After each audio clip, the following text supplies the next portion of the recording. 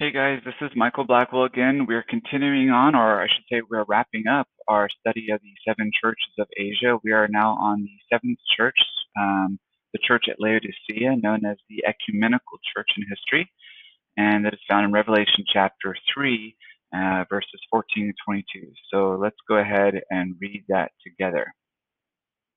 Maybe we will, maybe we won't. Let's see. There we go. Says there, and to the angel of the church of the Laodiceans write, these things says the Amen, the faithful and true witness, the beginning of the creation of God. I know your works, that you are neither cold nor hot. I could wish you were cold or hot. So then, because you are lukewarm and neither cold nor hot, I will vomit you out of my mouth. Because you say, I am rich, have become wealthy, and have need of nothing, and do not know that you are wretched, miserable, poor, blind, and naked.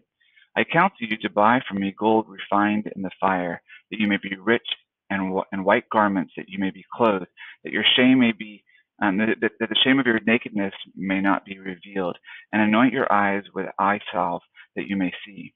Verse 19, as many as I love, I rebuke and haste and chasten.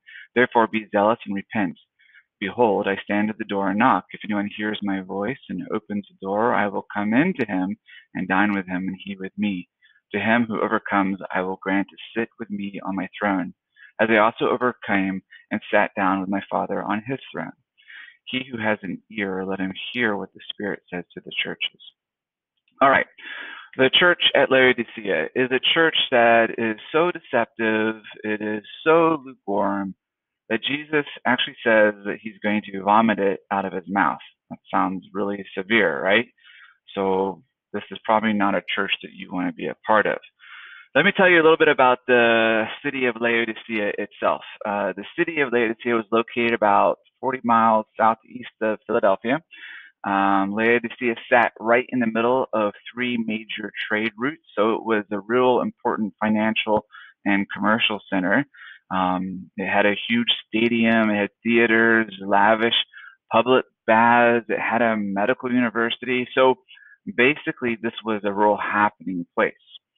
If it only had one problem though, and the problem that it had, only being one problem, we wouldn't think it would be a big deal, but the problem they had was a big one, and that was Laodicea had no water. The water had to be piped in, and they piped in the water from the hot springs that were at the town of Hierapolis, which was just a few miles away. And this water that they got from these hot springs, well, it was full of impurities. And as a result, it smelled really bad, and their water was always kind of lukewarm. And so it was not uncommon for a visitor that was visiting Laodicea, and he didn't know any better because he's a visitor, he would go and get a drink of water, and then they would immediately spit it out of their mouths because it tasted so bad and it was lukewarm. It was quite a shock to them. So essentially, in Laodicea, their one big problem was it was impossible to get a good cold glass of water in their city, which is a pretty big problem. Now, we know from history that for a while, the church at Laodicea was actually very effective and it had a great impact on the city. But we also know that around about 90 AD, the church had lost all of its effectiveness. So Jesus sends this letter kind of to shake the Laodiceans out of their self-sufficient complacency, right? He's trying to encourage them to be willing to have some self-sacrifice so that they can reach some higher spiritual goals. So when Jesus says in verses 15 and 16, he says, I know your works, that you are neither cold nor hot.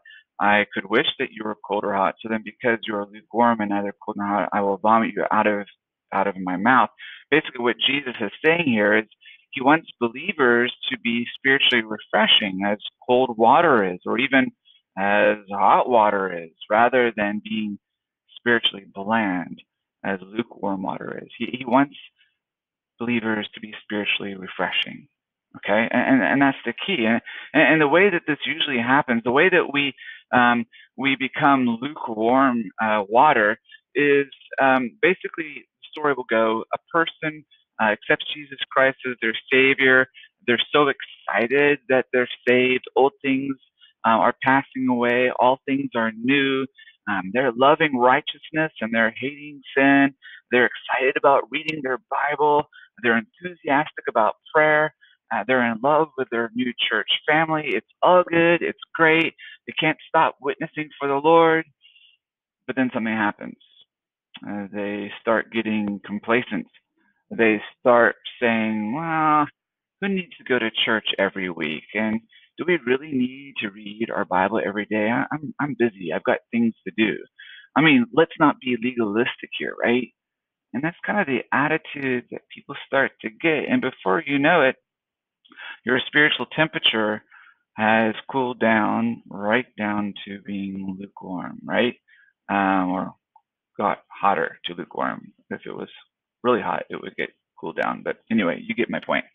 And so here's what I'm trying to get across to you is if we stay in this lukewarm state, what does Jesus say he's going to do? Well, he says he's going to spit us out of his mouth. You see, it's not one of those things where Jesus just kind of sits back and says, well, that's too bad. I'll just kind of wait until they come back around. No, Jesus says, if you stay in this condition, I will spew you out of my mouth. Now, he's not saying that you're going to lose your salvation, but what he's saying is he's going to do something that's going to get your attention.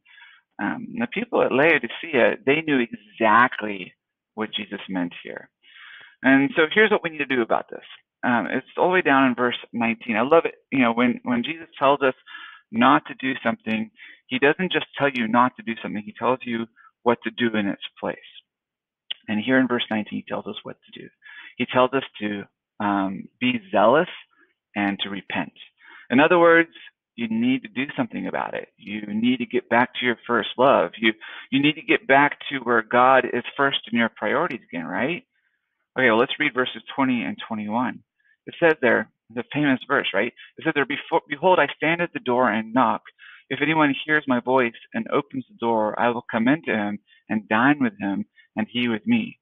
To him who overcomes, I will grant to sit with me on the throne, as I also overcame and sat down with my Father on his throne. So, again, this is absolutely amazing, right? I mean, it just shows you the love of God. Jesus doesn't write them off. Jesus doesn't rain down fire from heaven in judgment. No.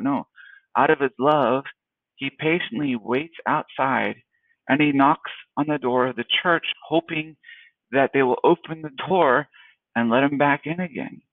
And right now, all around the world, Jesus is standing outside of the door of so many churches and he's knocking and he's saying, hey, it's Sunday.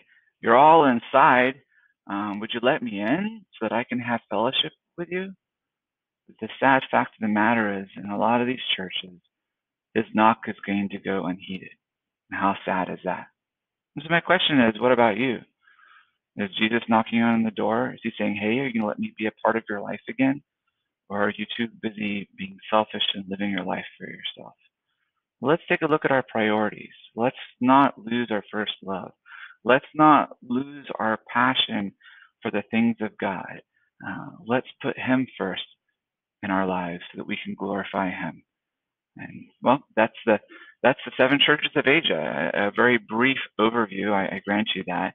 And that is the church at Laodicea. I hope you've enjoyed this study. I've enjoyed sharing it with you. And I just pray the Lord will bless you wherever you are. Thanks.